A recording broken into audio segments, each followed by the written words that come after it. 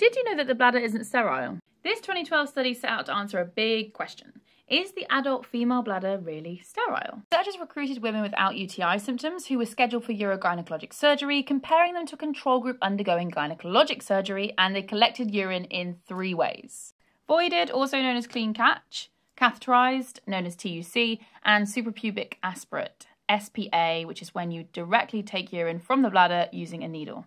They analysed these samples using both traditional urine culture and, importantly, sensitive DNA sequencing. They used 16S ribosomal RNA gene sequencing to detect bacteria and even those that we can't detect on a standard urine culture. Many women, despite no UTI symptoms, had detectable bacteria in their bladders.